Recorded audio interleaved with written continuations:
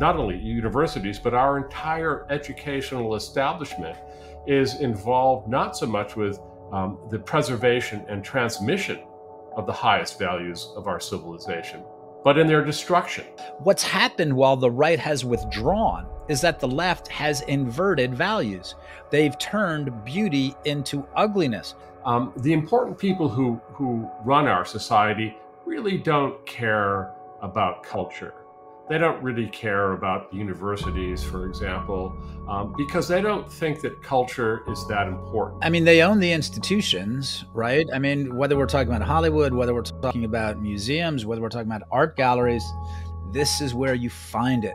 Don't listen to the people who are stuffing your head with garbage, right? With terrible performance art or installation art. There are real things in the world.